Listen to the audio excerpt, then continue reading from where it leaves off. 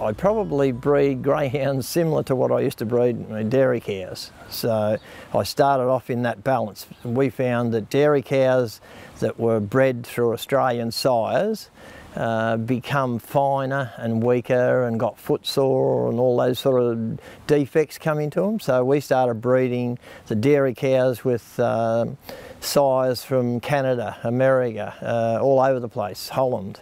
And we finished up with a very robust, tough cow that would produce for a long period. So I put that into practice with the greyhounds a little bit. You will see through my breeds a lot of outcrossing. I do a lot of outcrossing, but in saying that, I have line bred too. It's what I think will work for the dog. There's no, fabulous rule to it. It's just, what I think the lines will suit. You can overdo the outcrossing, you think? Yeah, no doubt. You can overdo the outcrossing. And I guess with a greyhound, if I've got a greyhound I'm breeding from, I try and pick their faults and improve it with a sire.